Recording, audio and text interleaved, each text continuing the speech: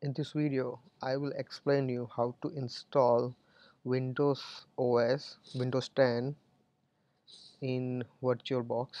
So it's a basic setup. You have to click here like on a new machine, write the name of your OS or whatever name you want to give to this particular virtual machine. Select the type and select the OS.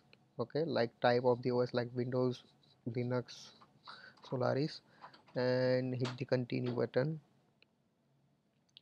Provide the RAM here. I'm going to provide here 2 gigabytes, like it's a default value in my PC. You can increase or decrease value as you want, so 2 gigabyte is okay for me. Hit the continue button, then create the virtual hard disk. Here create a virtual hard drive, not the virtual disk image or not a virtual machine disk. I would prefer to select the virtual hard disk. So hit the continue button. Allocate size dynamically and fixed. So I'm here going to select the dynamic allocated and hit the continue button. Here you can select the path to your virtual hard drive. I'm selecting my external hard drive here. You can put your external hard drive or you can select your internal hard drive. Save and then create the virtual hard drive, and here our basic setup is already finished. And start your virtual machine. When you hit the start, they will ask you to insert the ISO file of your OS. So uh, I am going to install Windows 10 Business Edition. Open and start. Here you can see I already have installed two OSs, Windows Server and Windows 10, and I am going to right now I'm installing another Windows 10 client. So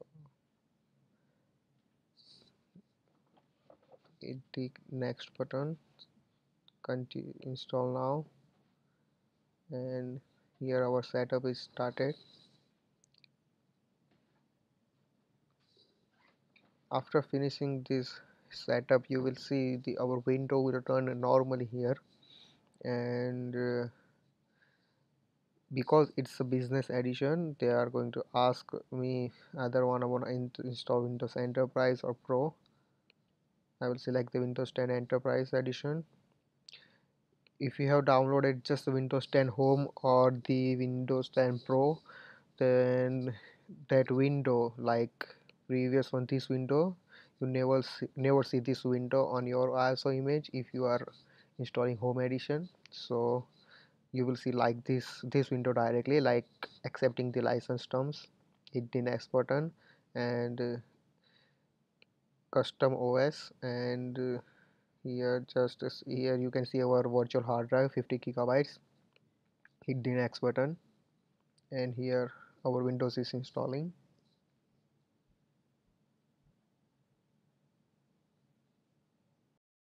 In that process, you will see the basic your startup screen. So select the country and hit the yes.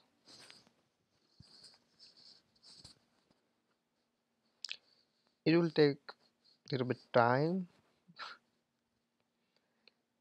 Okay, so after installing, if you think that your machine is running slow and you want to change the settings, then you can change the settings by going in a setting menu, and then you can change your name, your system configuration, like the provided RAM. In my other machine I have provided the 4 gigabytes, so here you can see the 4 gigabyte of RAM. You can change it, and if you see that in your PC that the number of processors are provided in by virtual machine. You can increase or decrease as per your requirements. Here again, select the keyboard type. I'm skipping the tutorial. On this window, if you want to join your Microsoft account here, then you can type your account ID and then password. But I'm going to apply the domain join option because I'm not syncing my data to cloud, and I'm not going to add my Microsoft account here. I'm just using this machine as a local host or just a local PC. So I will provide here my name and then the password again. So our Windows is installed here. Searching for the display driver for the performance. Okay, so here you can see our Windows is installed in VirtualBox, and if you can see our hardware, like hard drive of the capacity of our hard drive is, you can see the 415 GB and available is 32 GB, and that's it. So this is how you install your Windows client OS in VirtualBox. In my next video, I'm going to combine this virtual machine like the client one and the server one and make one network by using VirtualBox. So subscribe my channel, and if you like this video then give me a thumbs up, and if you have any kind of query or questions, feel free to comment. Thank you for watching.